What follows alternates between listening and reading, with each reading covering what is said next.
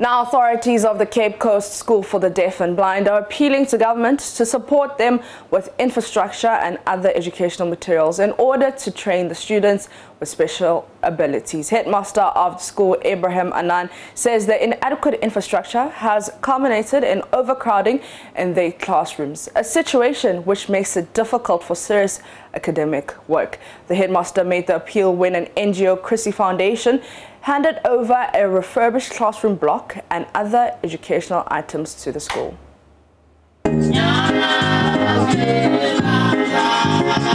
The Cape Coast School for the Deaf and Blind is one of the many schools that train people with special abilities. The school, for instance, educates people with hearing and visual challenges. But the road network in the school is undulating, and this causes many visually impaired students in the school to fall when they want to move around campus. Many of the school blocks have not also seen renovations for years, and the ones that are there are in deplorable conditions. Headmaster of the school, Abraham Annan, enumerates some of the challenges the school is confronted with and calls for support from government and other benevolent institutions. The major one for the deaf is about our classroom space.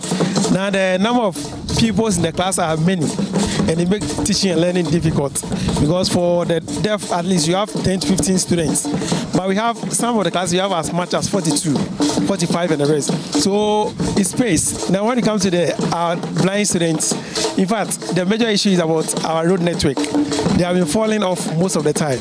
In fact currently our school population is about 450. With both, blind and then the deaf students. And because of the challenge that we have in the classroom, for instance, it makes teaching and learning difficult. And if the teaching and learning is difficult, you know that the teachers complain. Executive Director for Chrissy Foundation, Christiana Esiedu, wants more attention to be paid to such institutions to give meaning to the inclusive education Ghana has been preaching. We chose this place because every year we organize, projects in different regions. We take 2 regions and we organize programs. We came around Cape Coast and realized that this school needs support.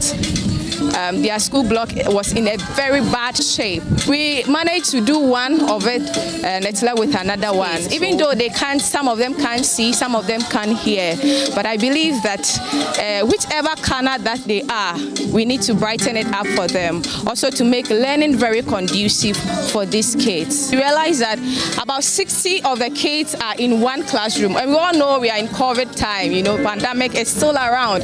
And these kids are held up in one room. Not to talk about the dormitories in which they sleep. It's really not good. Just as you are building schools for other kids, please look at people who are also disabled and then you extend support to them as well. The foundation, apart from handing over the refurbished block to the school, also supported the school with food and educational items.